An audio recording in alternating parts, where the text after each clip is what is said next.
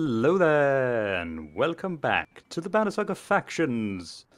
In this particular video, I'm going to teach you the basics of playing an archer, and you are going to learn how to do all these things once we're done.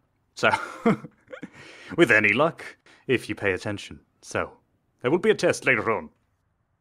Right, so, needless to say, an archer carries a bow and arrows, which enables her to take down enemies from a safe distance. And this is reflected in her health and armor, which are capped at a low 7. But luckily, she compensates this with a hefty amount of willpower. That's 8. That's quite high, and an exertion of 2, which allows her to dish out extra damage when need be, or helps her move around the battlefield, because an archer normally can only move 3 squares at a time.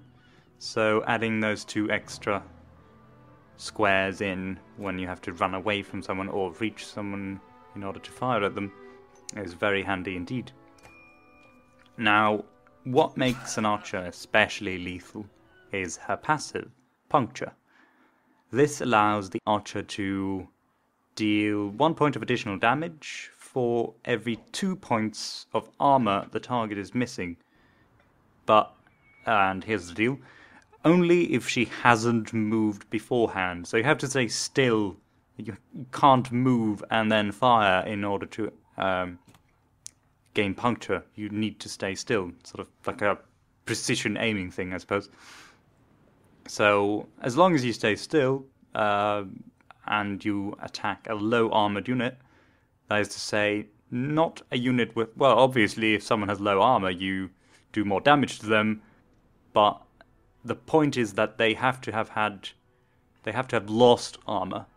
So, puncture doesn't take into account someone who starts with low armor. It only takes into account targets that have lost armor. So, if you break someone's armor, that you know what I mean. Now, one thing to bear in mind as the archer is that she does not have infinite range. A common mistake I see new players make is that they put their archers in the corners of the arena at the start, or just, position them really badly. And what they have to do the rest of the game is just spend time moving these units back into the action. And you just waste valuable time while the enemy team is beating up your front line. You need to take advantage of the time when your archers are safe behind your defensive line, rather than have them run about. So position them behind your units, but not too far away, so as to not be able to shoot. Basic stuff. And the way to gauge the range is by looking at what is highlighted when you hover a specific square that you're thinking of moving to. For instance, here I hover the just look at the enemy troop there. You can see that he's highlighted whenever I hover the movement, the cursor at a square that I can reach the target from. So keep this in mind. I can't stress this enough, because I know people who for some reason cannot, or they make their move and then find out later or afterwards when they've made that move that they are not in range of the unit that they wanted to attack. So make sure you know that you can reach that unit before you make your move.